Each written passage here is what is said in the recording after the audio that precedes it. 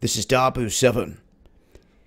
I want to speak a little bit on the Schumann Resonance. Mother Earth's natural heartbeat here. This frequency that has been emitted for the longest time, and the Ancient Indian Rishis had called the 7.83 hertz frequency the Now, this has been right around 7.83 for the longest time with just small fluctuations, but in 2014, things started to change. Monitors from the Russian Space Observing System showed spikes up to 8.5, up to 16.5. Nobody understood why. Now, at first they thought they had faulty equipment, but then they quickly realized that the data was accurate. And what they had here was something going on with the planet that they could not describe. They still can't. And if they do know for sure, they're not saying and letting this knowledge known to the masses. Now, what I think this has to do with is the natural awakening.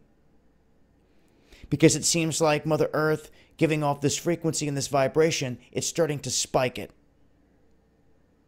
It's sending out higher waves, and this affects consciousness.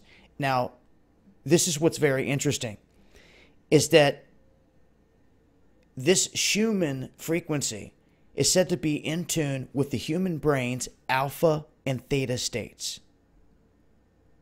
Okay? This acceleration may be why it often feels like time is sped up, or events in our life are happening more rapidly, so to speak.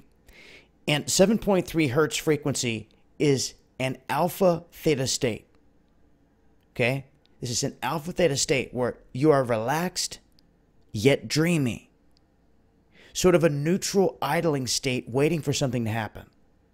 Now, when you hit 8.5 to 16.5 hertz, the frequency starts to move out of the theta range and into a more full, calmer alpha state where something magical starts to happen here. It starts to have faster, more alert beta frequencies appearing. They start appearing. They don't exist at the lower realms. So once you get up to this level, you start to see different things happening. Now, they connect this directly, the Schumann frequency, to the theta and alpha states of basically being relaxed and dreamy. But spiking out of that shows that there's a more alert, faster beta frequency that starts to appear out of thin air through the vibrations. Also, for any of the religious out there, I also want it to be known that the very first actions out of your Bible was a vibration.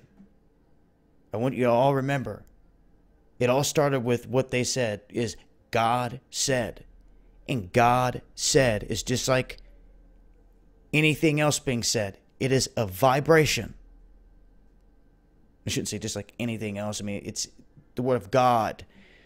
My point is the first things that he put forth, when he said, let there be light, he first said, let there be light. He sent out the vibration first.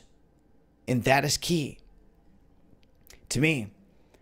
And I think that Mother Earth is pushing us along and starting to spike and give off this frequency to help people awaken. And we need it. We need all the help we can get in exposing the lies and the deception.